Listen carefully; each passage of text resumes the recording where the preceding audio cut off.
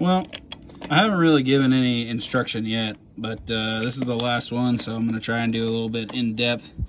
Most of you that are watching this video are going to kind of understand how to do this. I mean, it's not rocket science or anything, but this video is more going to be like a tips and tricks video, so stick with it. So I usually like to do them one side at a time. I already did the back.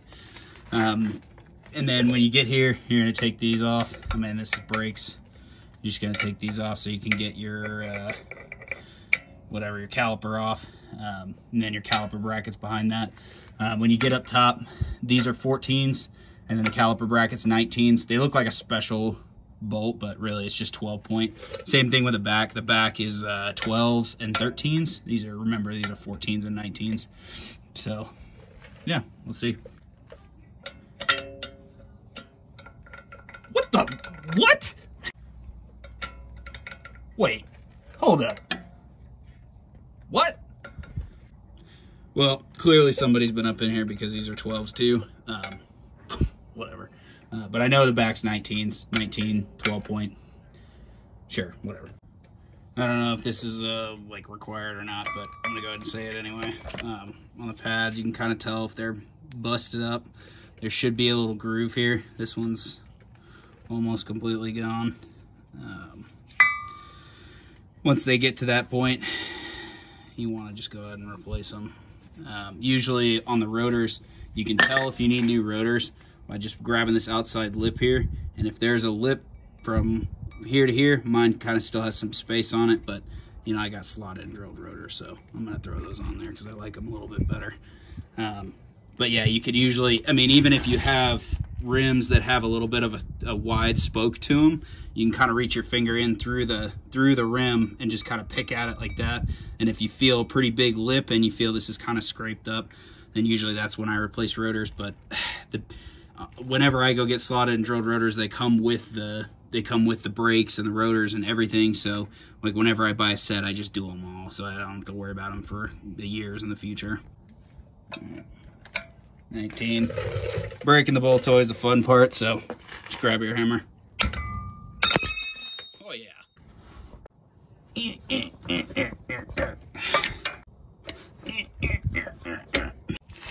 Now whenever you get here, you have your hub. I should have mentioned earlier, I learned the first time I did this, I learned that the best way to break these loose, you're gonna have a little bump right here, is to take like some sort of screwdriver. I sometimes like Phillips, I sometimes like flatheads. It just depends on how it's broken in. And I kind of bust this thing back up, but I do it while the wheel is still on. So if you do it while the wheel is still on there, you can kind of pop the little cap off that's in the middle, and then you can stick your 32mm socket in here, and it kind of, you don't have to like leverage it. Like sometimes I put a ratchet in here that leverages on the ground and stuff. But if the wheel is still on, then it's stuck on the ground, you can just pull the e-brake, and with these Land Rovers, the e-brake is in the actual transfer case, so it holds all the wheels steady. But if you try and lift it up and turn the e-brake on, this will spin because the other side's loose. So what I do is I keep the wheels on, I throw my 32mm in here, and then I put, you know, a big long ratchet on it, and then I just stand on it, stand on it and jump up and down a couple times, and eventually it breaks. And so that way, whenever you get here and you start to get your hub off, and then you go to take this bolt off, it's already broken. So you can just take your 1/2" ratchet and take it loose. Now in the back, you're gonna have 4 15mm bolts. You're gonna have one here, one on the other side, and then the two up top are kind of close together. Just here and here. I know you can't see that very well, but there and there, these are pretty close together. You're gonna have 4 15mm. The best way to do it, because if you try and get up in here, you can get like a swivel or something, but it makes it a pain in the ass with leverage and stuff. So unlock your steering wheel and just pull it one way or the other, whichever bolt you're loosening. If you're loosening these two, I like to pull it this way, pull the steering wheel to the left-hand side. Mine's always unlocked, so I could just do it from the ground here. But once you turn it, and I'll show you here in just a second, once you turn it, it makes it a lot easier to access. All right, now let's turn to the side. Grab my ratchet real quick. But I still grab a little swivel on there, 1/2" and everything. But even with that, I could still probably get to that without the extension because I have some wiggle room here and stuff like that. Same thing with up top. Once you do it up top. You could still probably do it with a extension, but I still like the swivel in there because it kind of gives me some wiggle room. What do you think about all this, pal? Tell us. What do you think? Huh? What? You sad because your vehicle's down? The adventure mobile's down? Yeah, that's what I thought. Something I should tell you. Here's your ABS sensor for the hub. The wire runs back here, and there's a bracket for your top 15 millimeter bolt for the hub. And that's one of the places where the ABS sensor is mounted. So I usually just keep this bolt kind of hanging around here. And then I take this out, and sometimes the hubs that I get, they always come with the ABS sensor. So I'll kind of show you how I flow it through here and then get it up, and then it goes up to here where this grommet is, and then the grommet goes up to the actual where it plugs in. So we're gonna go over that in a minute. I just wanted to let you know it kind of mounts here, and then it comes over and mounts on this bracket, and then it kind of threads through these little clips, and it's really easy to get out. You just kind of pull these clips back and take that wire out. But it mounts up here, and then it runs up, and then I'll show you where it connects up top. It also helps if you have one of these. That's nice.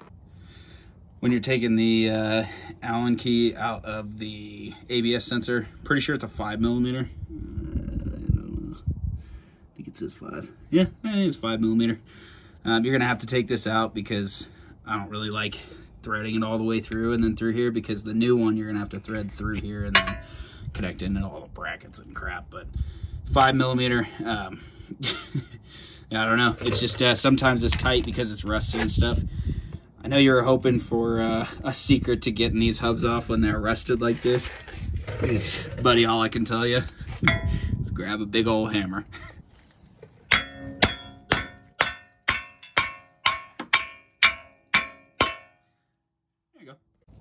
Also, make sure you don't take your axle with you. Don't hit it too hard. Just kind of tap-a-roo to get it off the threads. But usually, if you smack the crap out of the hub, the axle likes to come with it. So just give her a couple taps and get her to go back in there. Well, I did it before I could show you how. But that's the ABS sensor where it comes down, and then there's a little bracket down here that holds the two sides. So there's no real trick to get it out. Like to unplug it or whatever. Make sure your O-ring's okay on the actual sensor. They kind of just pull apart. There's a little tab in there, but usually when they're old like this, they just kind of pop out. So yeah. So once you pop that out, you can just grab this thing, and sometimes it comes out, sometimes it doesn't. You just gotta give her a pull. She comes on out, and then take it out of all these brackets. I'm not gonna show you taking it out of all these brackets. It's pretty easy. And the little clips, just pull them back. If you buy all 4 hubs and you are trying to figure out which one is which one's the back and which one's the front, the ABS sensor for the front is considerably longer than the back. So if you see a big long wire, you know it's the front.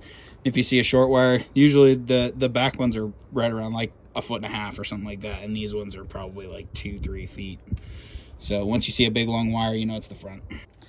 I can't really run this wire and show you at the same time because it takes both hands, but just kind of thread it through here. I just kind of propped it up on the axle.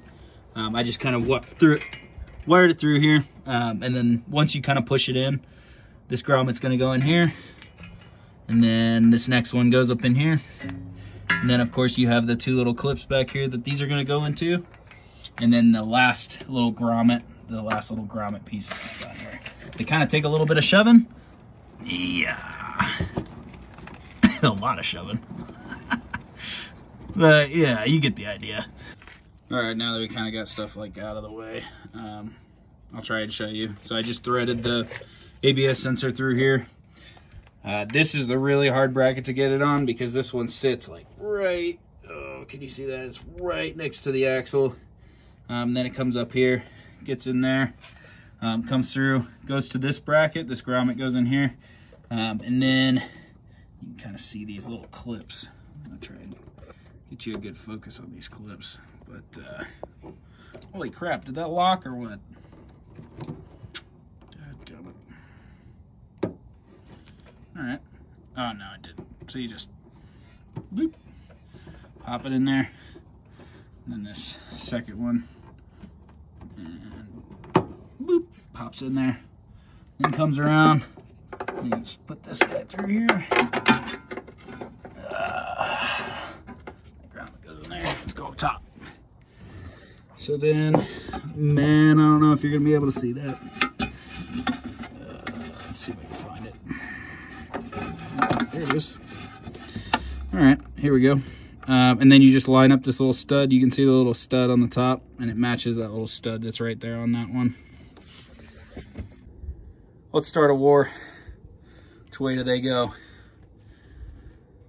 Outside point touches first, or flipped around and inside point touches first? All right, I know I'm about to start a war on this one, but whenever I get slotted drilled rotors, usually I like the outside, the outside point to be the first thing that touches the brake pad, and then it cools on its way inside, and then when it goes to the inside of the rotor, the air ventilates out. I don't know. It is like, see, this one says front passenger side, so it's telling you that the inside point of the rotor should be the first thing to touch the brake pad. Please let me know in the comments what you guys think.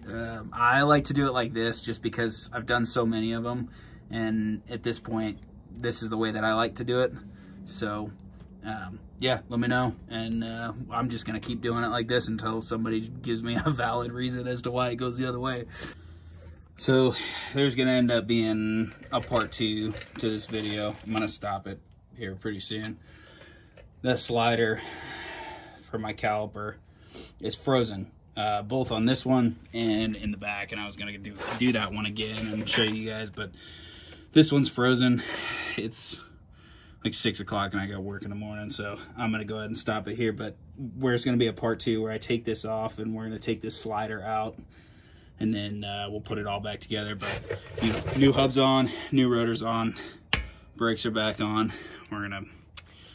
We'll see you soon.